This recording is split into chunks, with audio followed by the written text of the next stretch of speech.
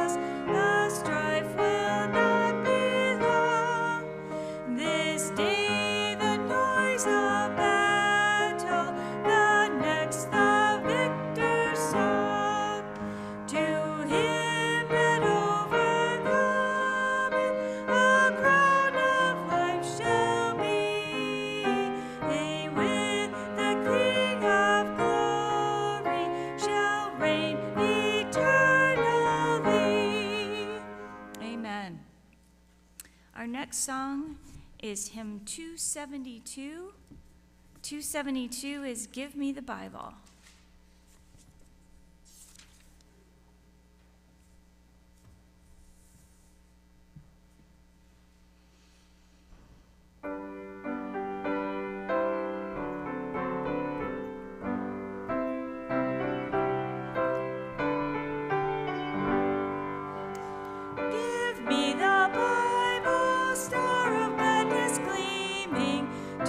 Cheer the wanderer, lone and purpose lost.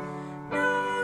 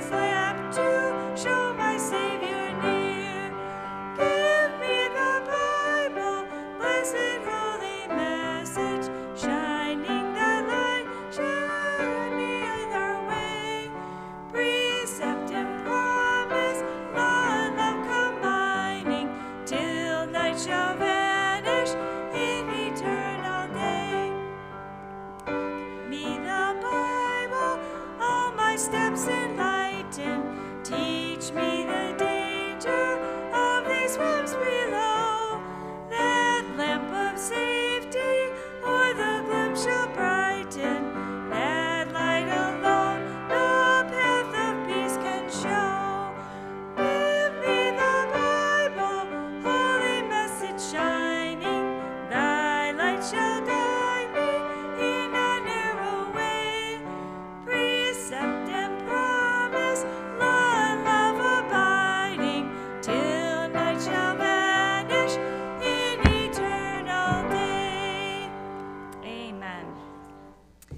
I'm standing up here and none of you know what I'm looking at.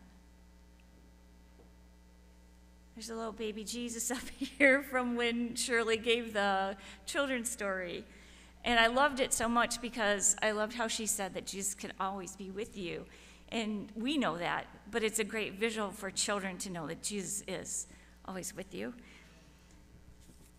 Our next song that we're going to sing is Just a Closer Walk with Thee. I was going to say it's in our Adventist youth sing, so.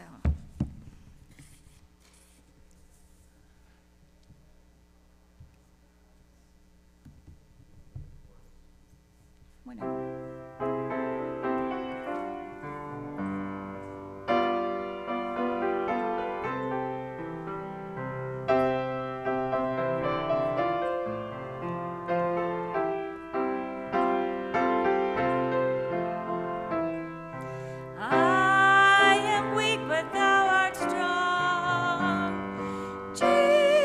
Keep me from all wrong.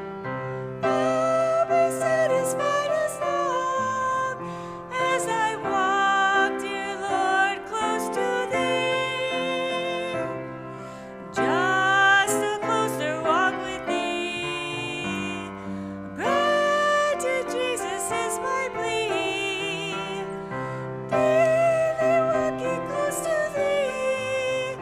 Let it be.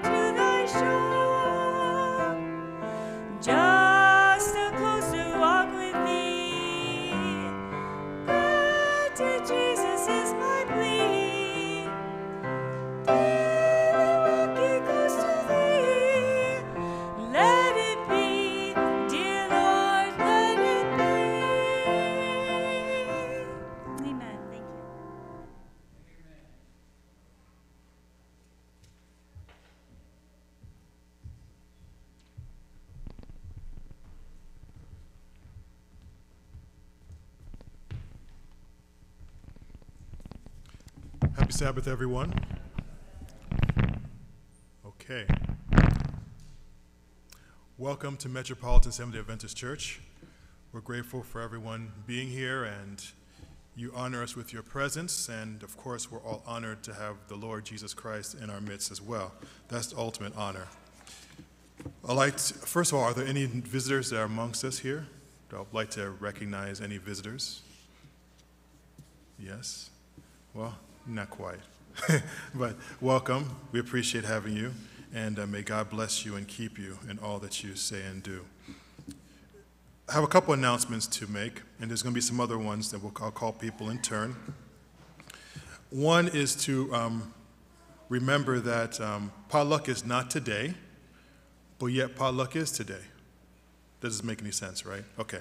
So our usual potluck is not today, but there's been enough food that's been brought that I understand that we can have visitors, that if there's any visitor that would like to stay by and join us with some food, we have some food available for you. So let's just call it a visitor's potluck is available. It's not the biggest potluck, but there's enough, so please feel free to stay by for that. Also want to highlight the fact that there's going to be an investiture on May 4th, both for the Pathfinders and for the Adventurers. we want to go and we want to make sure that we support that. Also want to mention that April 26th through 7 is going to be the ASI Lake Union Spring Fellowship. Some of you may have received the handout. Please keep that handout. It looks like we're going to have a wonderful time here. We're going to have various speakers, including Michigan Conference own Vicki Griffin, but also Ivor Myers and Clavel Hunter. So there's programs on the Friday evening and as well as the Sabbath. So if I were you, I look forward to coming. And with that, I'd like to call a couple people to give some other announcements. Will Matt please come? Okay.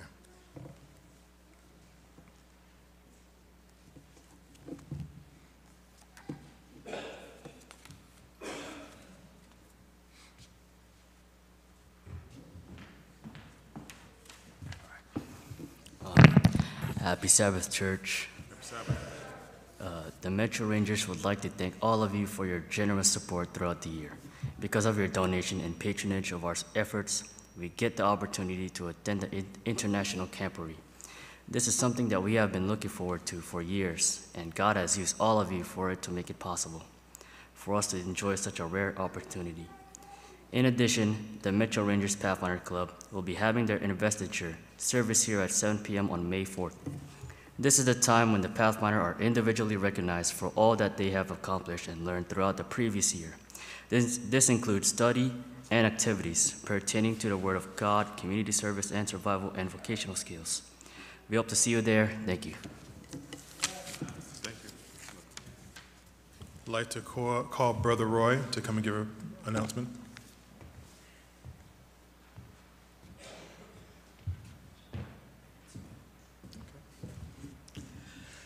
Good morning, church. As you know, the ladies have a women's meal every month, and we're going to have a man's meal every month. If anyone is desiring, I'd like to see you in the all-purpose room after church to get a count of how many people would be willing, because we can make it happen this week if we would like, or we'll plan it for the following week. But I'd like to have you come over after church in the fellowship hall so we can discuss what we'll do with that. Thank you. I'd like to call Camille to give an announcement. Camille?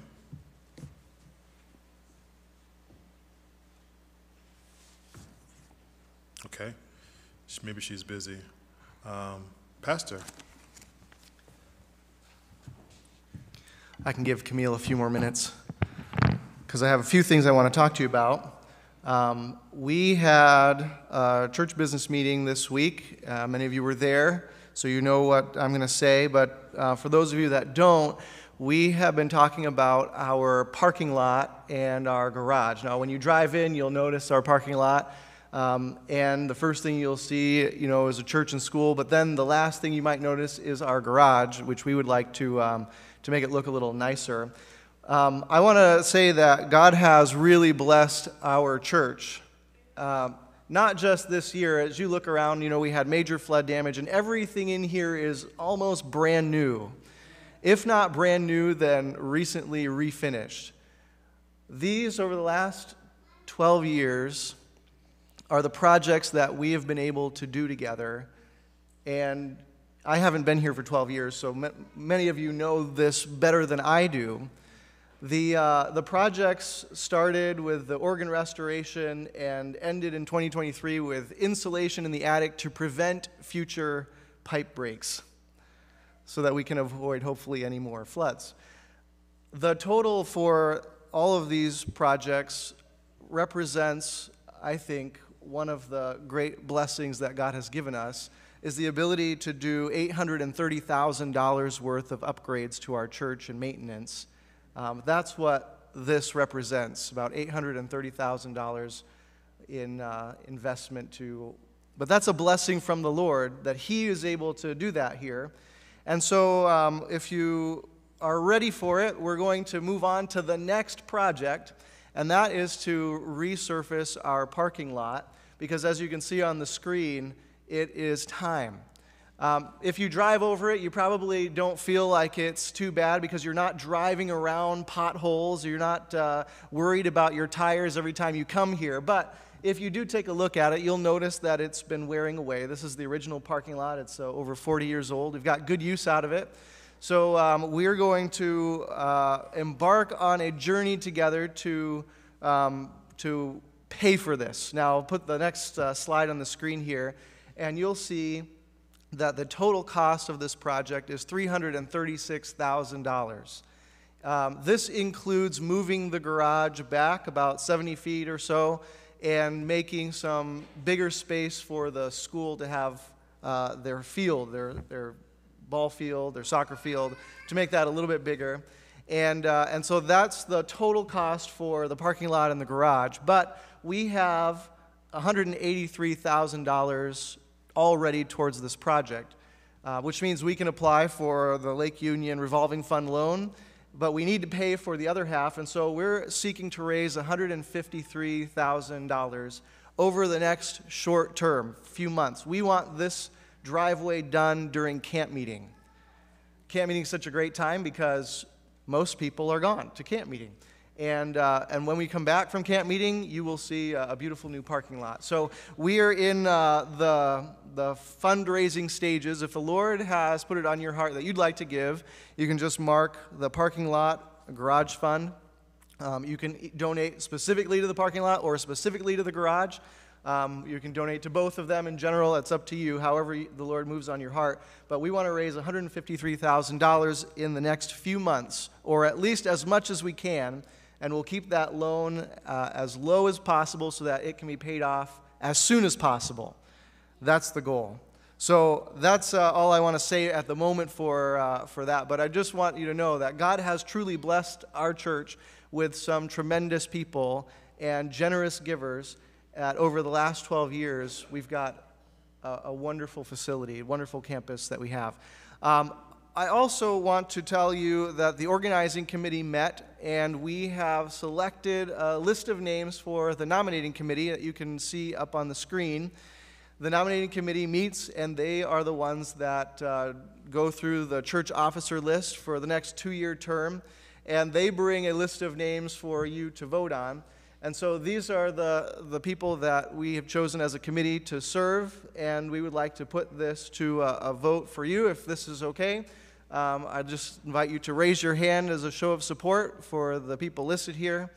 And if there are people who are against the names that are listed here, you can sheepishly raise your hand or confidently. So that's something that we like to do. We'd like to get that started soon so that we can present this well before camp meeting starts and have time for a transition period. So then this will be the nominating committee. Thank you for your help. And now I'd like to invite Debbie to come on up. Debbie Young is our ASI representative here, a friend of mine that I've known for a long time, and she's going to share with us what ASI is coming to do in 2 weeks. Thank you very much, Pastor Dan, and good morning and happy Sabbath to everyone.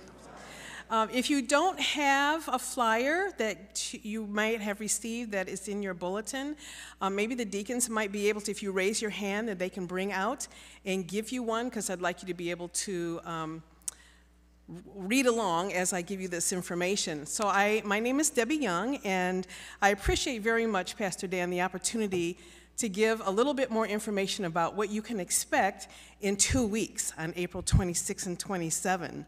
The ASI Lake Union Spring Fellowship is held every spring before the ASI International Convention, which is held in August, end of July, beginning of August. And we are thrilled that Metro has consented to host our event.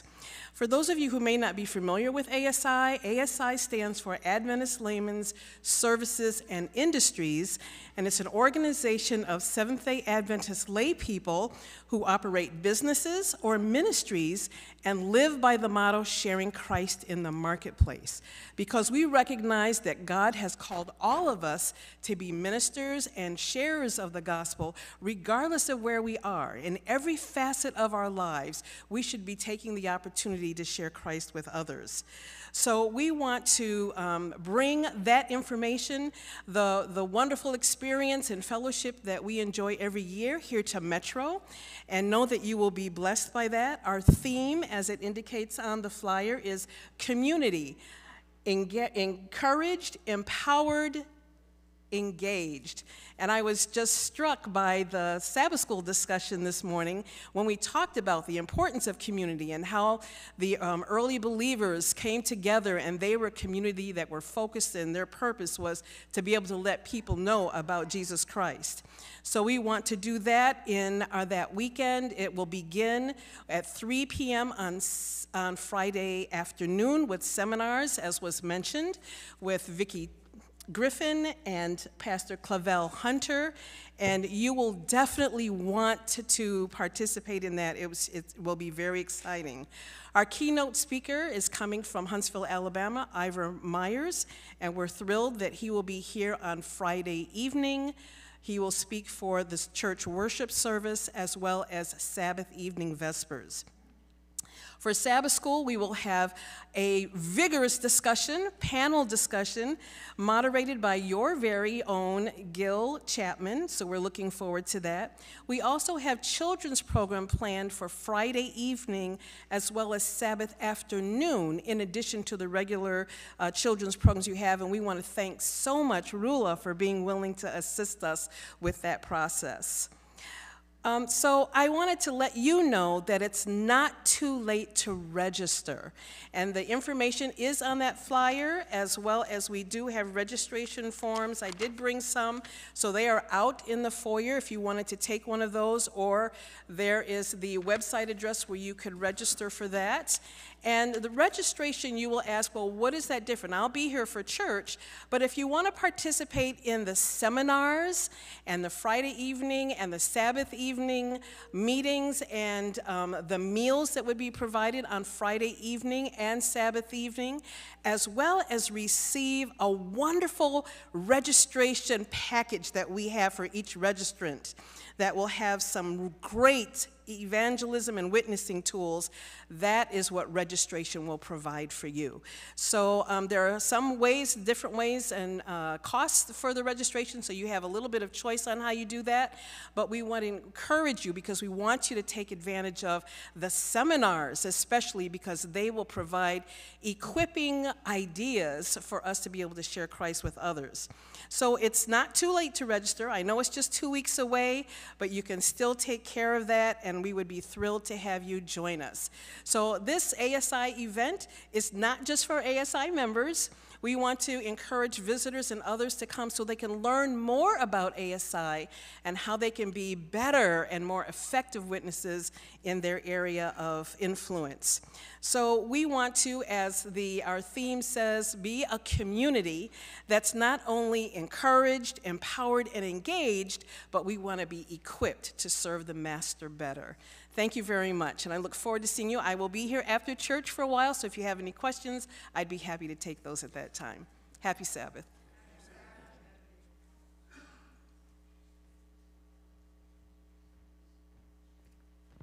Good morning, Metro Church. I'm so glad she mentioned community. God put that on my heart this morning.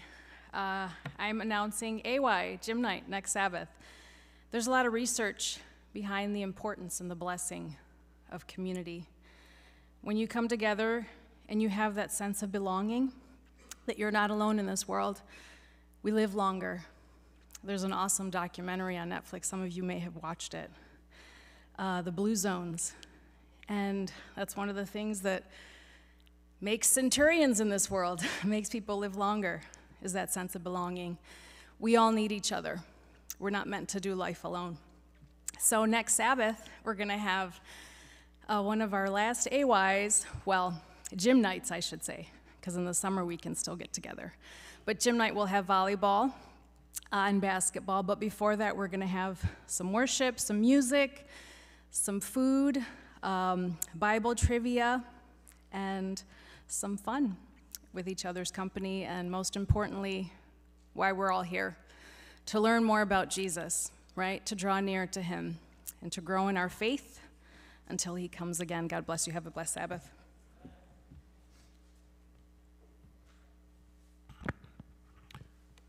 Our call to worship will be taken from Psalm 33, verse 1. Psalms 33, verse 1. Rejoice in the Lord, O you righteous, for praise from the upright is beautiful. May God bless the reading and hearing of his word.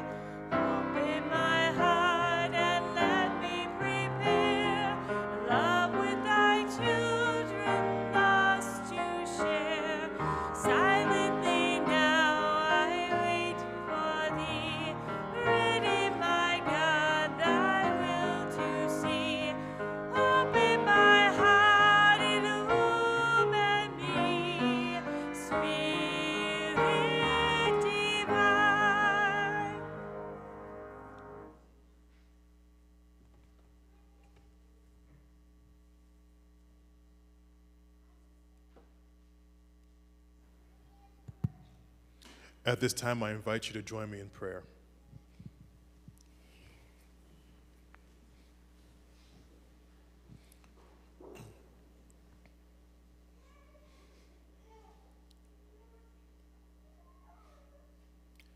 Happy Sabbath, dear Heavenly Father. Thank you for your love and your watch care over us over the past week.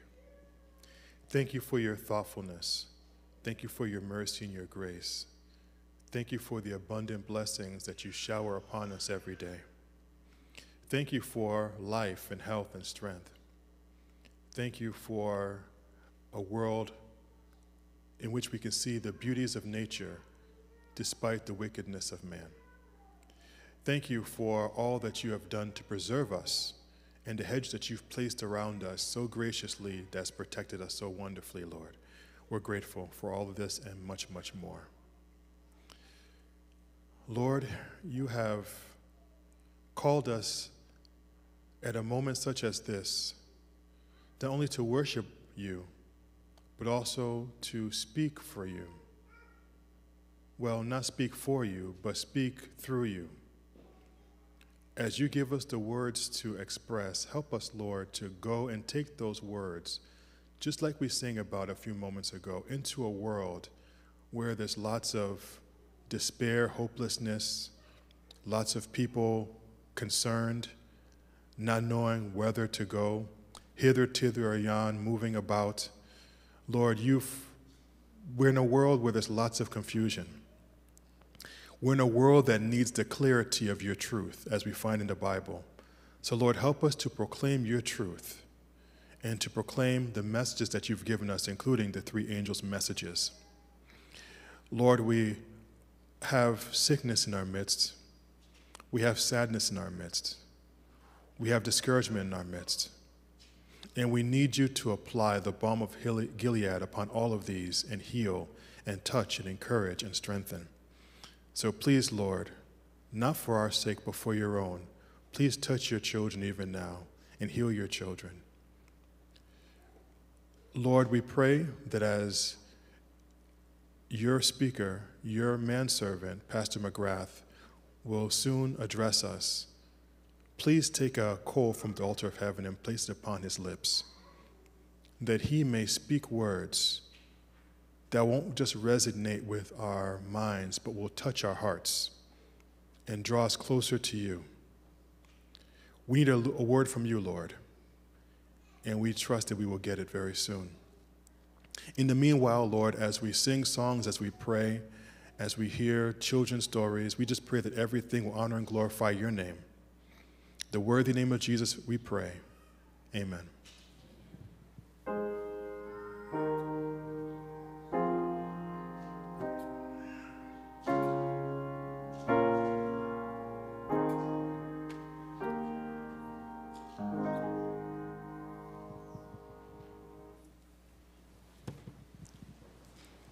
Now it's time for our children's story. I believe Auntie Stacy is going to be giving the message. I know the kids are looking forward to that. We see them piling on in. Please give liberally as the offering that will be collected is for our church school.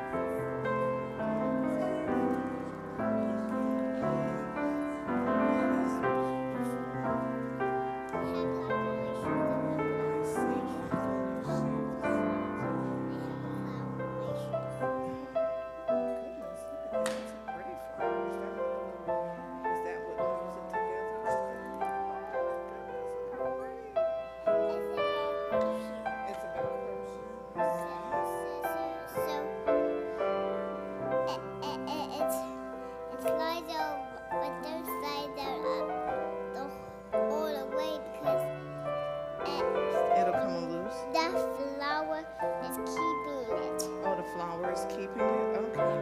I can see that. That's some good Velcro on there. Yes. You want to stay?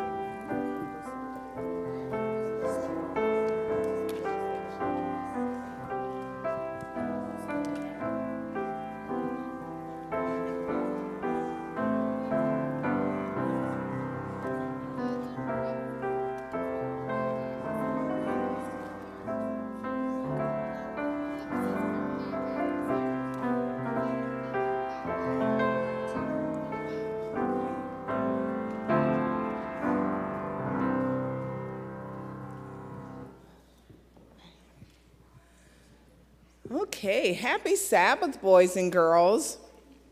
I just have a couple questions. Who had dinner last night? Okay, I see a few. You didn't have dinner? Oh, okay. Did you have dinner last night? Did you have dinner last night, Charlie? You didn't have dinner?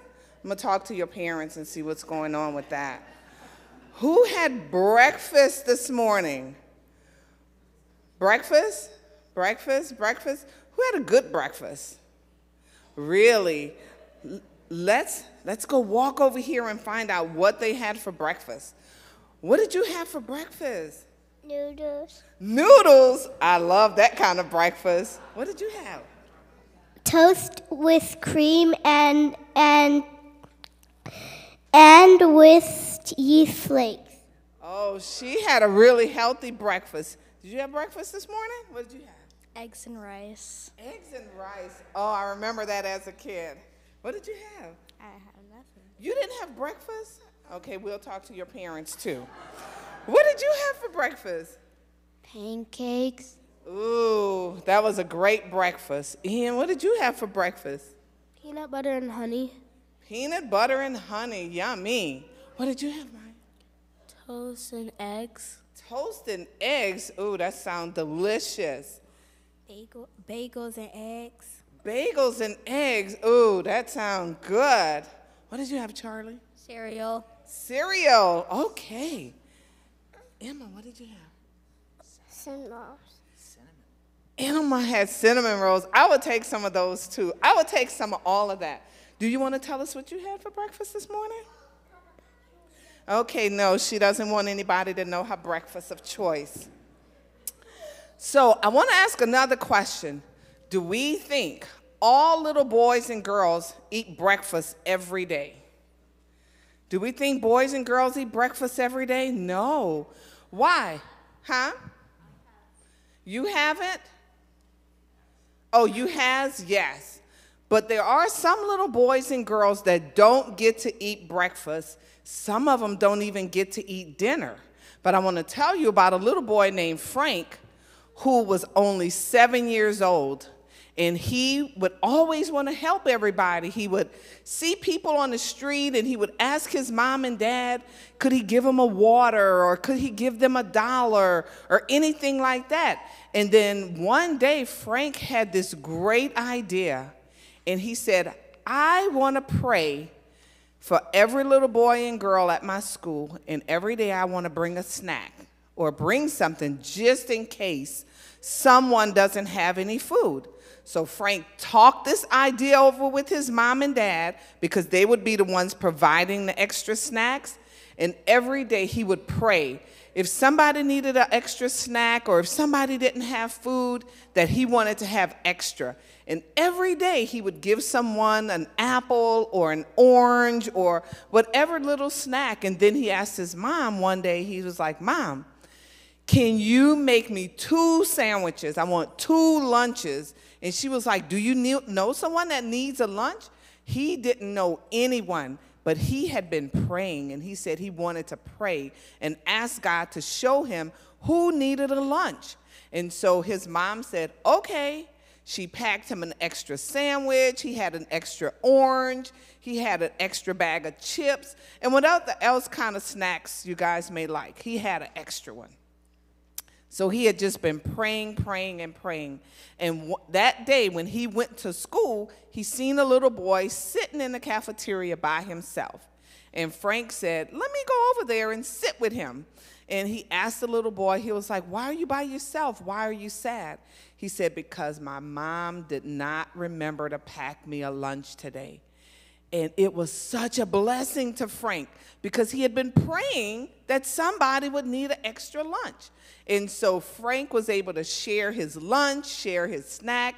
He gave the little boy the same thing he had. And so he was so excited he couldn't wait to get home to tell his mom and dad how God had answered his prayers. Do we think God hears prayers? Do we think God answers prayers? Yes, so we have to always pray and know that God hears them and will answer them. Who wants to pray for us today? Anybody? You said not me? I like that. So let's just say a word of prayer. Dear most kind, gracious Heavenly Father, Lord, we thank you for giving us food to eat and food to share, Lord. I ask that you help us to remember that we can pray and ask you for anything because you do hear our prayers. In Jesus' name, amen.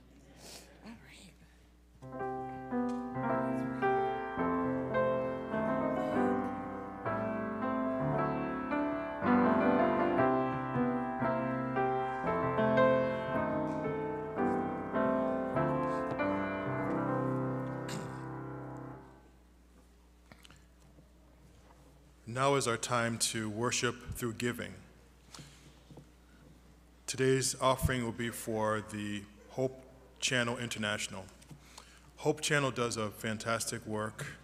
It's among other outlets that we have in our church that promote the Three Angels' messages, along with others like 3ABN, Amazing Facts, It Is Written.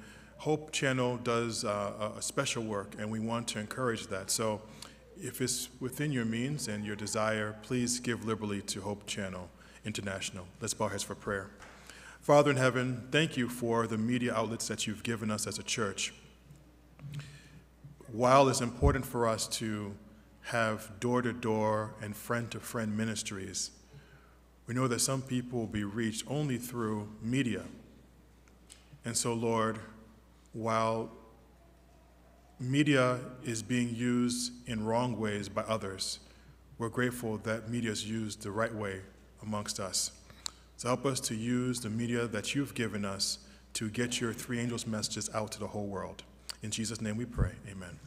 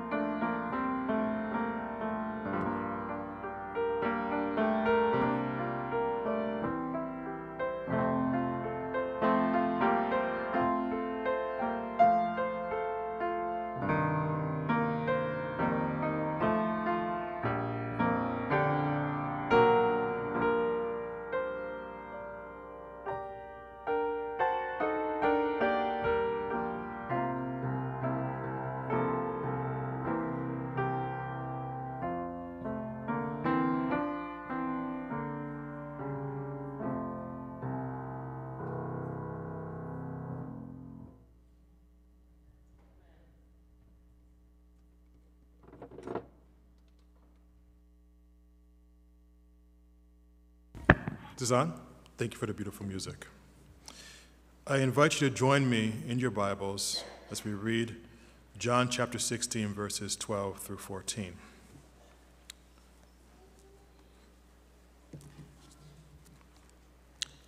John chapter 16, reading verses 12 through 14. I'll be reading from the New King James Version.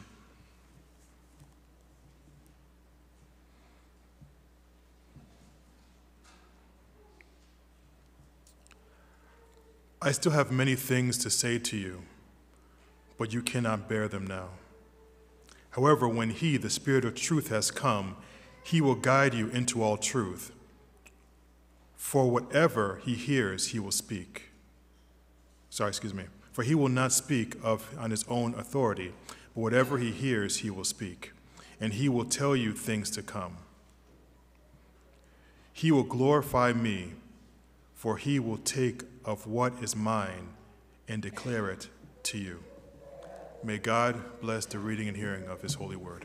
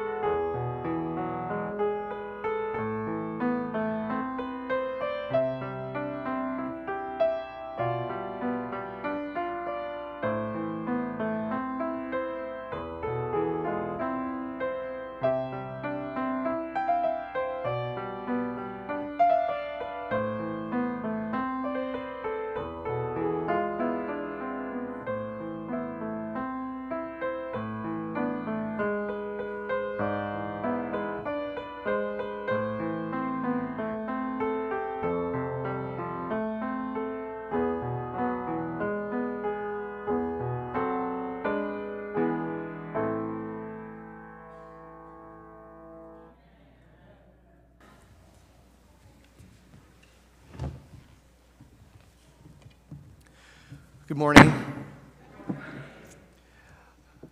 If you would stand up and shake someone's hand next to you, tell them that you're going to pray for them this week and mean it.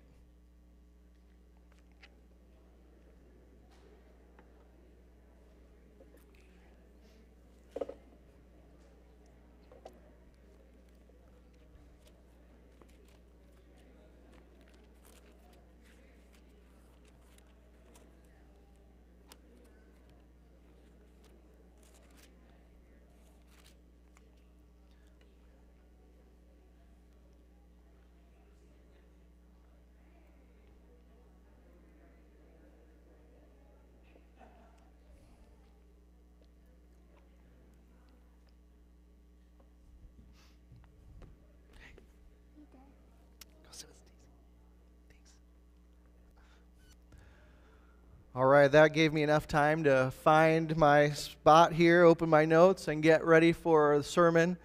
Thank you. I hope that you have already received a blessing from being here. If not, come and speak to me afterwards, and we'll chat. But I think it's good that God has invited us to come into His presence and that we responded to that invitation to be here to worship the Lord. I invite you to bow your heads with me for a word of prayer as we begin. Father in heaven, it's our prayer that right now you would speak to us. You have promised that for those who come together, that you would be in our midst, and we are here because we want to be with you. And so may the words from Scripture penetrate our hearts today, and let Jesus shine out. In Jesus' name we pray. Amen. When I was at my last church, a friend of mine came and he was preaching, and he asked a question, and I was thinking about the question. The question was simply, when was the last time you heard God speaking to you? And I don't know if sometimes there are just questions that people pose at the right moment where it's just so timely. I couldn't remember the last time God spoke to me. I was just trying to really rack my brain. When was the last time? So I thought I'd pose that question to you today, that you could wrestle with me. I don't remember anything else he said the rest of the night because I was trying to think, when was the last time? I know in the Bible there's people like Abraham who went years in between when God spoke to them, but I don't think it always is that way. Sometimes we've got experiences in our lives where you just know that God was the one who spoke and told you and gave you the guidance you needed. But there are other times where if we reflect, we think, man, it's been a while, right?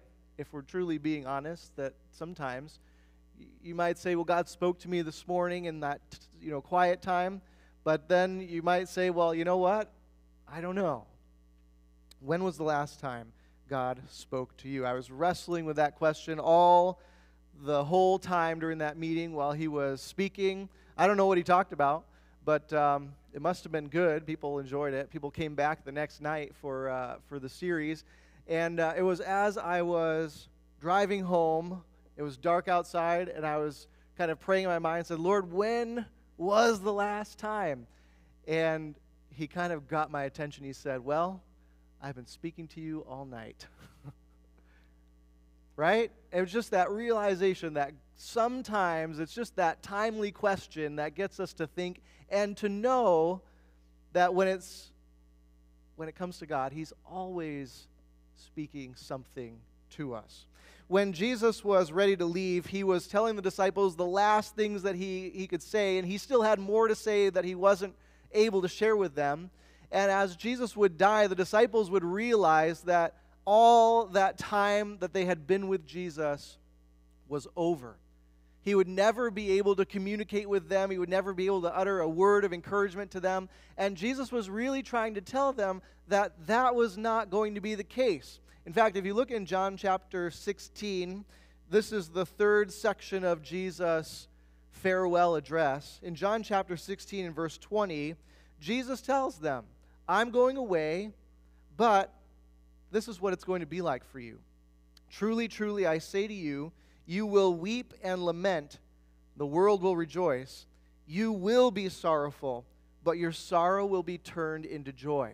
As they see Jesus hang on the cross and die, they know, and we know all too well, what it's like to lose someone to death. It's a painful reality that we live in. We know what it's like. We know the pain of separation, of not being able to see that person or talk to that person or interact with that person, of knowing that person is just gone. But compound that with the idea that the person who just died was supposed to be the Savior of the world, the Messiah, the Deliverer. Imagine somebody as close as Jesus and the disciples. Jesus says, you will be sorrowful. We can understand why that was the case. But then he also says your sorrow will be turned into joy because Jesus would appear to them after his resurrection.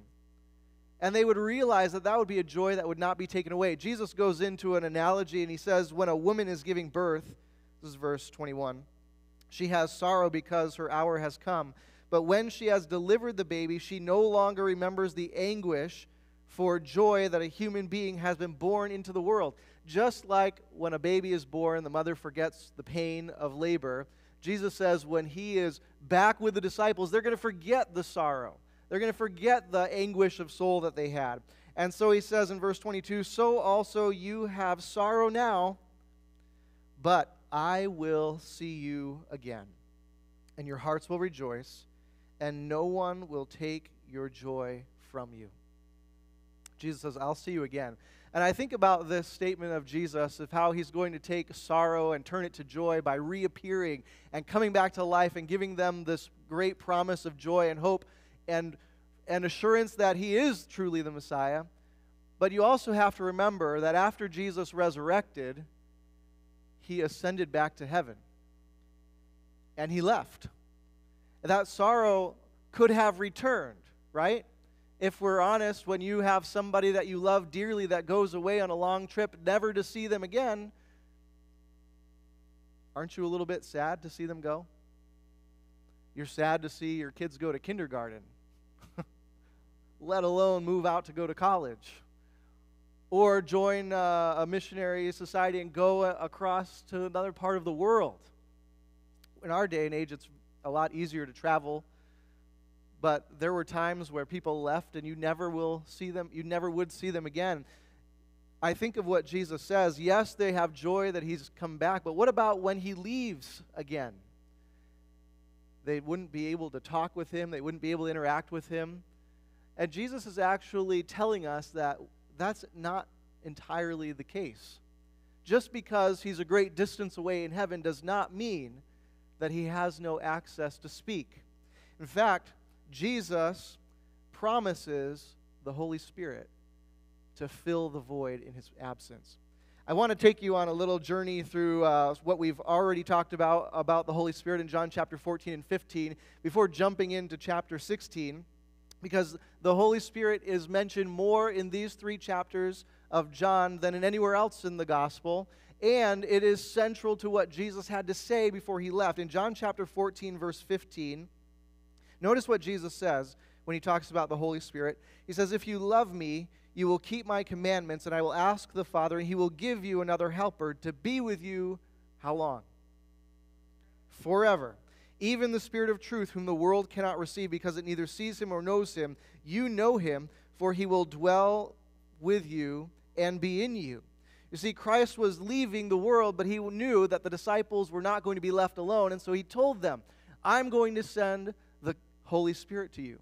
He will be with you. He'll be in you. He will be the presence of Jesus, the voice of Jesus in your life as Jesus is gone. And not only that, but he is called the Helper. And here in John chapter 14, this first mention of the Holy Spirit, we see his role as a teacher, as somebody who will tell us the lessons of Jesus, somebody who will bring back to our memory what Jesus said when we need it the most. Have you ever had a word or a thought or an idea just pop into your mind at the right moment for the right time? That's the Holy Spirit at work. And so the Holy Spirit works to teach the disciples to better understand the teachings of Jesus, to clarify maybe some of the meanings of the lessons that Jesus had to speak, to bring back to their memory things that they might have forgotten. And so the Holy Spirit acts as a teacher in here. If you look a bit further on in John chapter 15. I might have marked this in my notes, but this is chapter 14. No, 15, 26, and 27. When the Helper comes, he will send to you, whom I will send to you from the Father, the Spirit of truth, who proceeds from the Father. He will bear witness about me. You also will bear witness because you have been with me from the beginning. In John chapter 14, we see he is a teacher. In John chapter 15, we see that he is a helper. The problem with having notes is that it's easy to get them backwards. John chapter 14, I will be with you forever. As their hearts were leaving, as their hearts were going to be sad that Jesus was leaving, Jesus promises his presence. He promises comfort, that the sorrow of the moment, the experience of sadness of his departure would be met with joy, because they're not going to be cut off from him. They're going to have an uninterrupted flow to be able to dialogue with Jesus, to be able to talk with God in heaven through the power of the Holy Spirit that was in them. Jesus wasn't gone. His physical body may have ascended into heaven, but he remains here with the disciples. He will be with you forever, Jesus says. He was leaving the world, but he was giving them the Holy Spirit. In John chapter 14, 25 and 26, this is where Jesus says the Holy Spirit is like a teacher who will bring things back into your mind to help you remember. We talked about these a few weeks ago, if you remember, that the Holy Spirit does the work of leading us into the Scriptures, of understanding the Bible better. That's his job. You can pray and ask the Holy Spirit to help you with difficult things in Scripture, and he will, because that's what he specializes in. In John chapter 15, 26 and 27, it says, when the Helper comes, whom I will send you from the Father, the Spirit of truth who proceeds from the Father, he will bear witness about me. And you also will bear witness, because you have been with me from the beginning. The Holy Spirit helps in the witness of the church to bear witness of Jesus. He says, you will bear witness of me, and the Holy Spirit will do that work through you. As you go out and share Christ, as you share the blessings that God has given you, you are promised the aid and the help of the Holy Spirit, which is really amazing, because we need that, right? A lot of times we say things and the words fall flat, or our best intentions are misconstrued and people take offense. But when we have the help of the Holy Spirit, we are promised that he will bear witness, and his witness is the best witness. As we bear witness, we are told in chapter 16, the first few verses, that persecution would be the result. And the Holy Spirit would remind us that Jesus said we'd be persecuted. Oh yeah, I should expect this. That's what the Holy Spirit does. That's his job. He is a teacher, he's a helper, he's a comforter. And you'll notice in John chapter 16, where we look at now, verse 7, Jesus introduces the Holy Spirit again. And he says, nevertheless, I tell you the truth, it is to your advantage that I go away. For if I do not go away, the Helper will not come to you. But if I go, I will send him to you. And when he comes, he will convict the world concerning sin and righteousness and judgment. Concerning sin, because they do not believe in me. Concerning righteousness, because I go to the Father, and you will see me no longer. And concerning judgment, because the ruler of this world is judged. And you look at the Bible, you see the Holy Spirit here has a specific job. I might call him a counselor, but if you pick a different adjective, that's fine. And you'll see that his job here is, the Bible uses the word convict, right? When you have conviction, what does that mean?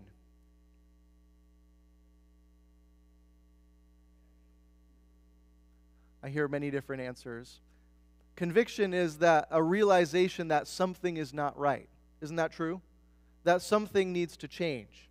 And if you look here, the Holy Spirit convicts the world of sin, or you could say of the concept of sin, of righteousness and judgment, because our ideas of right and wrong and where we stand before God are completely wrong without the aid of the Holy Spirit. You think of sin, people's tolerance for sin in this world without the Holy Spirit is whatever works for them, right? You think of what's good for you is not good for me, what's bad for you might be okay for me. That's the world we live in. Everybody has their own definition. And the Holy Spirit's job is to convict the world of our false conceptions of sin.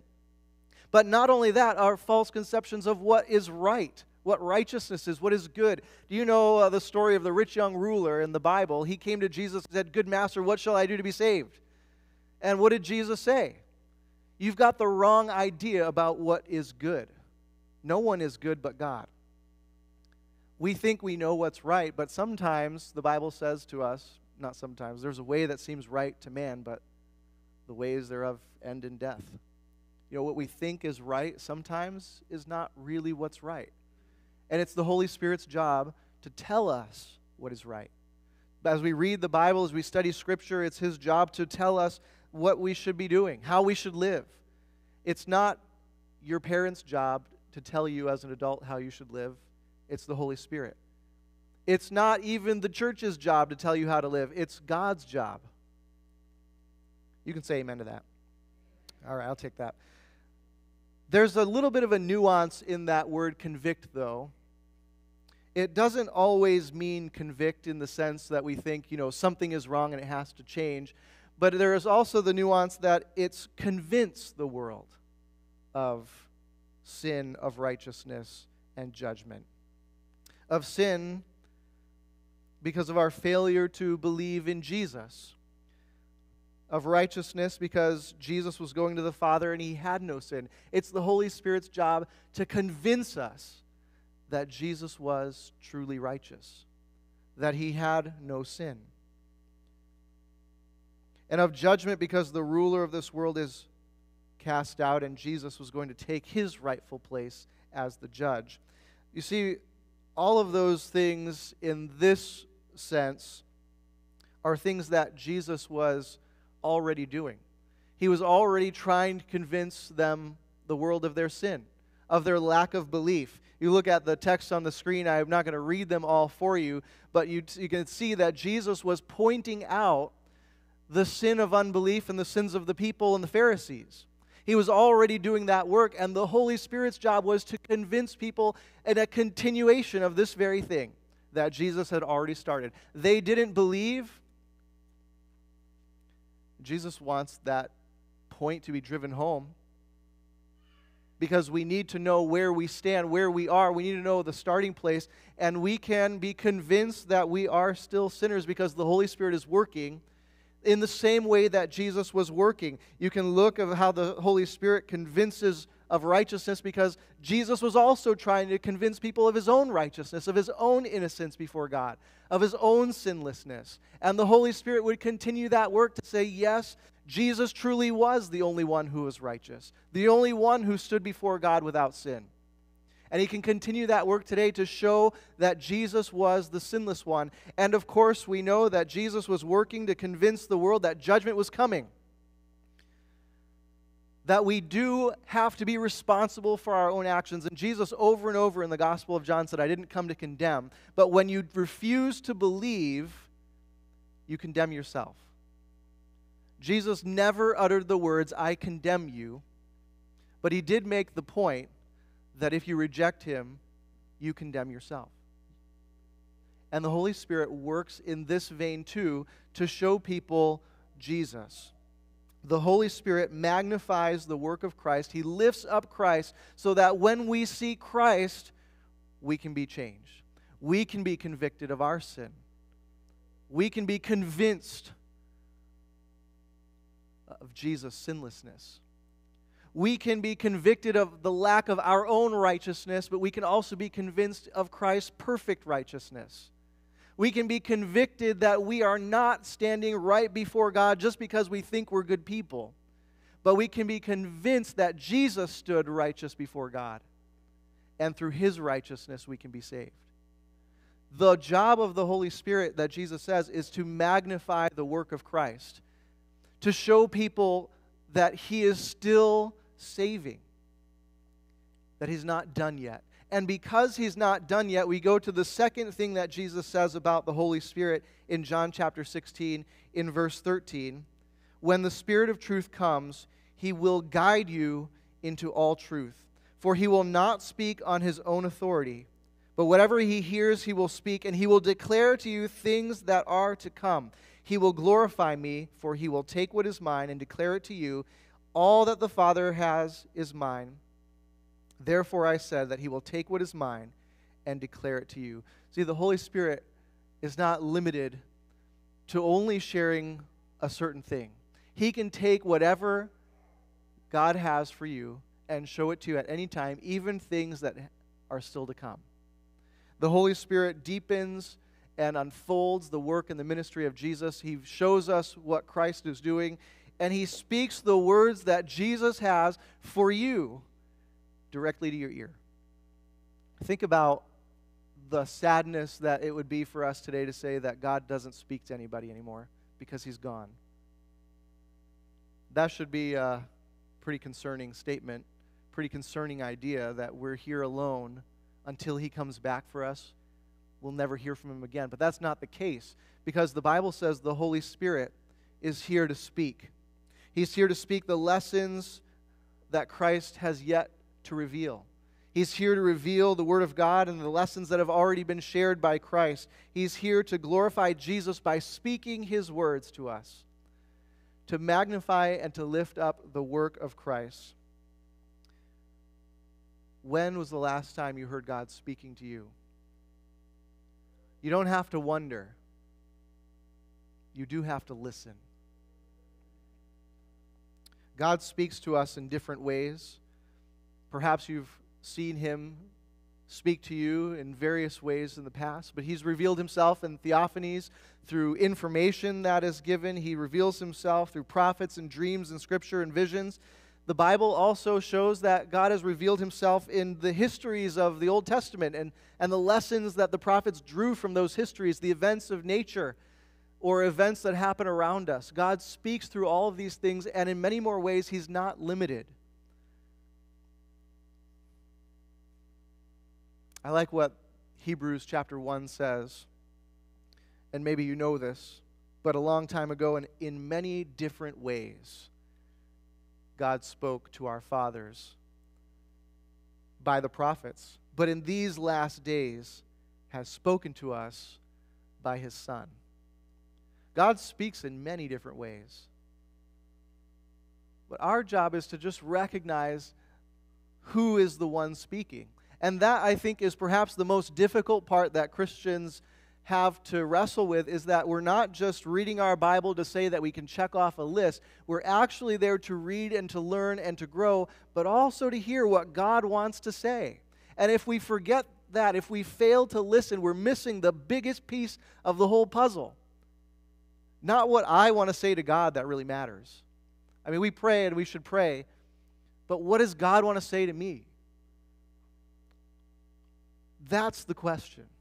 That's the question that we should wrestle with every single day. God, what do you want to say to me? Because God still speaks through the Holy Spirit. God has words for you. And if we open our hearts and we listen, we will find that Jesus still speaks, even now.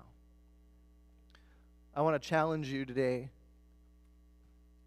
to let the Holy Spirit be your comforter, your teacher, your helper, your counselor, your guide.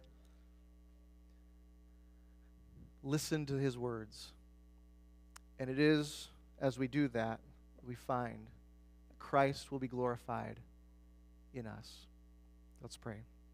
Father in heaven, our desire today is to hear your words. We know that you're speaking. We believe that you are, because you said you would still speak to us today. But we pray that we would not be so hurried, we would not rush off before we have given an opportunity for you to address us. There are times when we feel that maybe you have been silent. We pray for faith and strength and the sustaining power that you give to hold us during those times. But we trust that because we open up the space for you, that you have access to us, that we will hear your voice. We will know your word, and we will draw close to you because you have promised that you would speak. Thank you for this promise. We look forward to hearing from you often. In Jesus' name, amen. We're going to sing our closing hymn, number 264, "Oh, for that flame of living fire."